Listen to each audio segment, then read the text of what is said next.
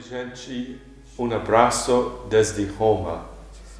Felicidades a toda a Juventude Oblata do Brasil e um abraço a todos os oblatos.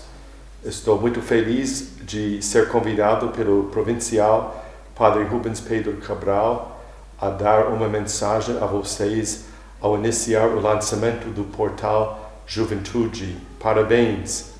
Estamos em clima de animação e clima de preparação para a Jornada Mundial da Juventude no Rio de Janeiro no ano que vem, no mês de julho.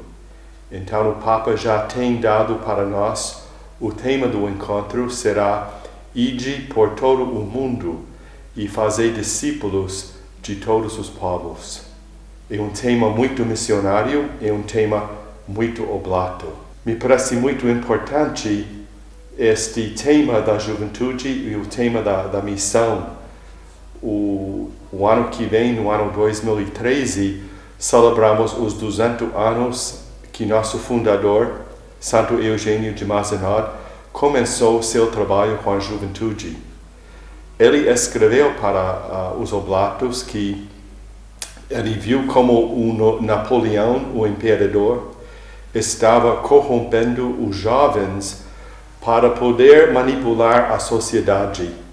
O imperador viu a importância de trabalhar com os jovens.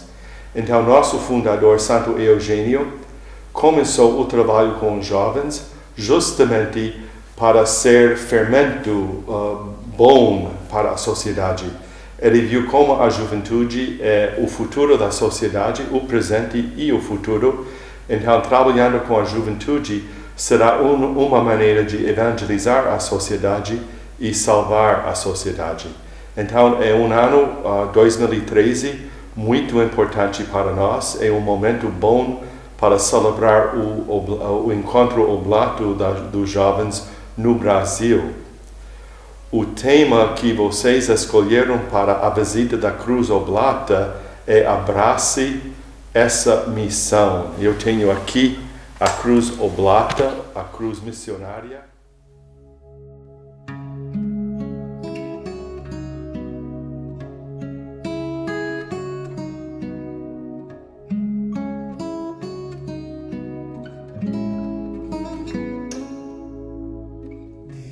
Vocês escolheram como lema da visita da Cruz Oblata aos distritos da província, abrace essa missão. E é muito importante e muito interessante esta movimentação da cruz pela província. A Cruz Oblata significa muita coisa para nós. Significa a vida, o amor, a paixão de Jesus, a entrega de Jesus, a doação de sua vida para a vida do povo, para a vida de todos nós. Para os oblatos, a cruz significa também nossa entrega de vida, nossa oblação para a missão de Jesus, para o serviço da igreja e também pelo amor aos pobres e mais excluídos.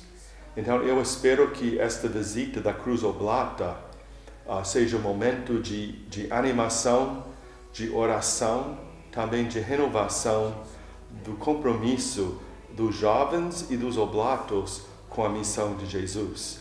A cruz vai visitando e que seja recebida com alegria e seja recebida como momento forte de preparação para o encontro mundial da juventude no Rio de Janeiro no ano que vem. Então, estou unido com vocês, solidários na oração, e espero encontrar a todos vocês no ano que vem no Rio de Janeiro, né? Peço a Maria Santíssima, nossa Mãe querida, que ela esteja com vocês para animar a missão e o trabalho das jovens, dos oblatos e a missão com os mais pobres, né? Um abraço desde já e até Rio de Janeiro. Tchau.